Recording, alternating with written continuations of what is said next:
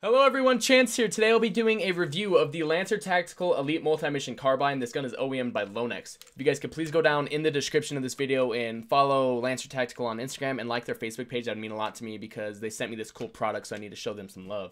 So that would mean a lot to me. But yeah, this gun is quite impressive for the price range. This isn't like your normal Lancer Tactical gun. Lancer Tactical, honestly, I think their guns are respectable.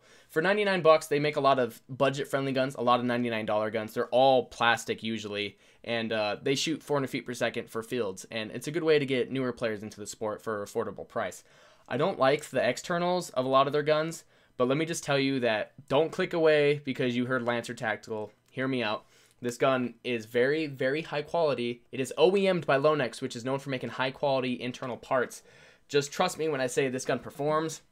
This gun is well worth the money, and this gun is durable, and there's many variants of this gun, so this really fine-tunes the kind of player you are, I guess. I'll get into all the different variants here in a second, but let me just tell you that this gun is a prototype that they sent me. If you can see, this is a sticker, so what I'm telling you from my experience can be different from yours, just slightly. They probably, not like worse, it's just like little things might have gotten fixed or stuff like that. Just know that your version, if you buy this gun, will have proper engravings. The reason mine has a sticker is just because this is a prototype they sent me. Just understand that. So there is many variants. I got the 10.5-inch version. You can get this in black or tan. You can also get a 14.5-inch version. You can get this with their BAW blowback adaptive weapon system, which is recoil. You can get it with recoil or non-recoil. It is still coming out. The recoil versions are not on the market yet, but they will be here soon. You can get a full metal version, which is not out yet. It'll be here soon, and there will be a CQB version coming soon. This gun does shoot quite hot. It shoots about 420 to 430 feet per second out of the box. So it does shoot quite hot if you guys are very picky on, or if your fields are very picky on FPSs and stuff. Just be aware of that. But there will be a CQB version, full metal version. You get black or tan, 10.5-inch, 14.5-inch. You can get it with recoil or not recoil. So there's many different variants of this gun that can really give you a lot of, I guess, just more comfort on picking a gun that truly fits you. They sent me the non-recoil version and the 10.5-inch version, which is awesome because this is the one I would want anyways. I think recoil is cool, but for me, it kind of throws me off target. And honestly, I've noticed a lot of guns aren't really reliable when they have a lot of recoil. And also every gun that has recoil, I've seen that's an AG, like a recoiling AG, always has a really low rate of fire, which doesn't matter for me. I play semi-auto only anyways, but it's just something that I feel a lot of players would look at. But let me go over all the things that are metal on this gun. The flip-up front and rear sights are a polymer. The rail system is a polymer. The mag release is metal. The fake bolt cover right here is a metal. The dust cover is a metal. Excuse me. The trigger is a metal. The fire selector switch, though, is a polymer. The sling mounts on both sides are metal. The buffer tube is metal. And that goes about everything I think that that you really need to know about the external parts of this gun. The upper and lower and the handguard are all a polymer. The outer barrel is metal. The inner barrel is metal, of course, too. Or brass, I think it actually is. But just know that when I say polymer for a body, don't look away and don't be discouraged. This gun is, without a doubt, the best feeling and most high-quality polymer I've ever felt in my life, and I mean that. It's weird because usually, like, G&Gs have outstanding polymer guns, and they feel great, and they're comfortable. This is, by far, the most high-quality polymer I've ever felt on a gun. Like, usually I need a full metal gun because I hate the feel of polymer, even like a G&G or anything. But I can tell you I can use this just fine, and just because it's so comfy and I love the way it feels. And it's a polymer gun, but that doesn't turn me away at all. It's just so high quality, and it performs well too. So that's something I really like about this gun. This does feature Helllloooooo's full metal tooth piston, which is probably one of my favorites. You would have to do some research on it yourself, but it's quite interesting because it's not half the teeth this way like a palm piston would be on an ICS gun that's half the teeth are missing. It's vertically. It is strange because that's the way the gears will grab on the piston. They grab on the side of it. They don't grab the full piston teeth. They grab the side of it. So they only have teeth on that side. So it's quite cool because it cuts down on weight, yet you still have a lot of durability. It does feature a low resistance wire harness with gold-plated connectors, excuse me. It does have 8mm ball bearings. This gun is designed to use an 11.1 LiPo battery without a MOSFET. Yeah, you heard me correctly. You are supposed to use an 11.1 volt in this gun. If you use anything less than 11.1, you should slap yourself in the face because you're making this gun, you're just putting yourself at a disadvantage. This gun is designed to use an 11.1, and you will not get the full experience unless you use 11.1 in this gun. They say it does have a high torque motor in it. I honestly found the motor to be subpar, mediocre. That's just my opinion, though. The motor did give me a decent rate of fire. It's about 16 to 17 rounds per second on 11.1 battery. I just found it to not be that whoopee. I can see it going out, is what I'm saying. I don't know if it will.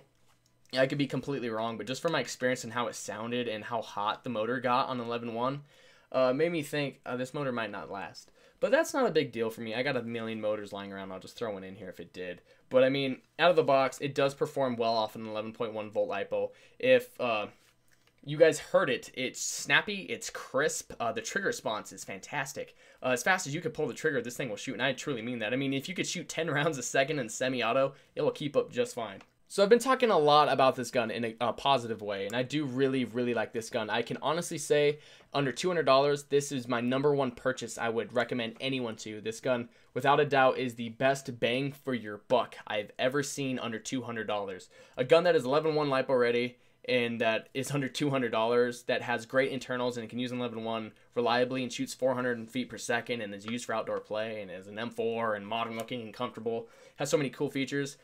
This gun by far takes the cake on that. But a few of the things I dislike is I found I don't know how well you can see this. My bolt catch also doesn't really work. I don't know, since I do have a prototype, like I said, yours might be different, but my bolt catch only works every now and then again. Like, I don't even think I can get it to work, but it's supposed to lock back, and then there's a fake little bolt catch on the side. That's kind of neat. Just adds some fun to it. But I don't know. Oh, it just worked. It worked. But I don't know how well you can see that hop-up unit. It is a rotary style hop-up unit. That's always fun. But it is rotary style. I noticed it was kind of loose. It didn't really hold its place as well as I would have liked, because like ICS's click hard and they're stiff and they are not moving. This does move a little bit, has a little bit of play in it, and I feel this over time, over a course of weeks of playing, it will move itself. So it's not a big deal. It's just something to be aware of. I also found that the accuracy was it was respectable. It was nothing to be, I wouldn't like write home to mom about, but it was respectable. And also the hop-up unit itself, the performance I got out of it, the range and trajectory was honestly mediocre. It wasn't bad, but it wasn't good either. I wouldn't say, oh yeah, this gun shoots great. I would say your effective max range would be 150, 160 feet tops. That's effective range. It's just mediocre range in my opinion. Let's chrono the gun.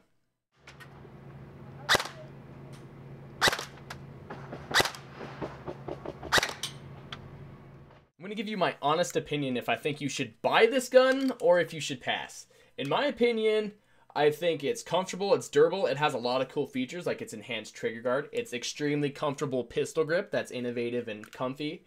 Its rail system, even though these look like you can move them down like a key mod rail system, it looks like you can get different rail segments and you can put it any which way you like. You can't. It's all fake. If you took out these Allen keys, took this off, it will not go on these other slots. It's kind of just to fuck with you. I don't know why they did that. I do not like that about the gun at all. But I mean, this is all the rails I need. I only need a grip, red dot sight, and then I put my scope cam on the side. That's all I need. I don't run peg boxes or anything like that. But if you do, just be aware that you cannot move this like you would think. But it is very comfortable. This rail system makes it really easy to grab around this handguard. Almost like, I wouldn't say a C-clamp like a Chris Costa, but I mean, it does make you feel comfortable when you hold it. You feel really precise. You feel like you can aim very easily and freely. It's quite mobile too. And it does have their enhanced trigger guard, which is easy to get your finger into if you are wearing gloves. This gun just overall is very comfy, performs respectably, and actually performs very well under an 11.1 LiPo battery. I would honestly say I would buy this gun. I would, if you are in the market for a gun under $200, I would highly recommend this because you can run an 11.1 in this gun. You can compete with anyone on the field with this gun. And it's durable, even though it's polymer, where it's metal where it counts. But even though it's metal, polymer body, it's very high quality polymer. And I don't think you'd have to worry about it breaking on you. But in my opinion, I think this gun is a buy for me. I would highly recommend this gun, especially with all the variants it's going to be coming out with.